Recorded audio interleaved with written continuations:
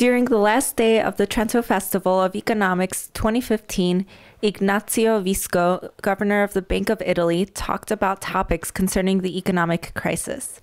While it started in 2007, it has long-term roots.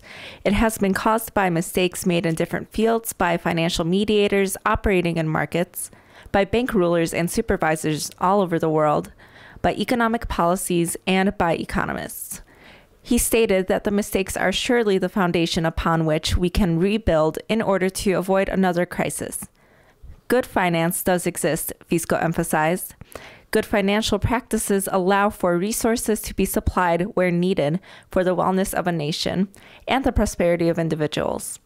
Policymakers and intellectuals also understand the importance of financial stability, and there is currently an open debate on the future role of the central bank and other financial institutions.